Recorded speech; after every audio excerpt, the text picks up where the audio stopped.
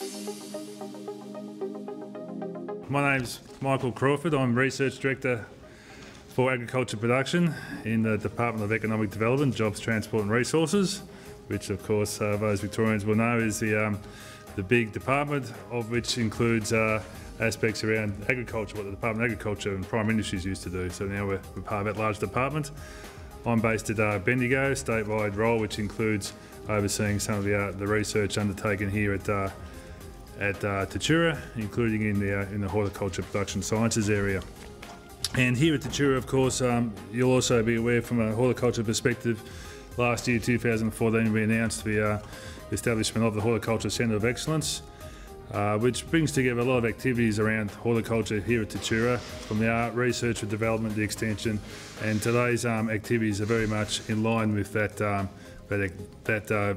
ambition of the Horticulture Centre of Excellence.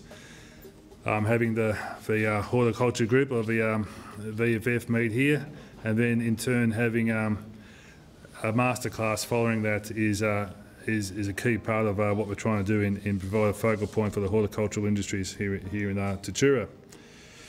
This masterclass today, focused on precision horticulture, is a third in a series of masterclasses which have been organised through the Horticulture Centre of Excellence under the directorship of Z Flatt as director of that centre.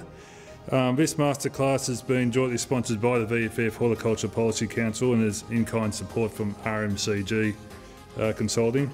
We have a number of speakers who've come from elsewhere and interstate.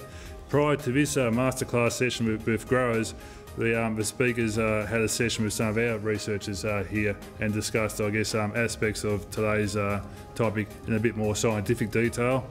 But today's session around masterclass is very much targeted towards you, the growers.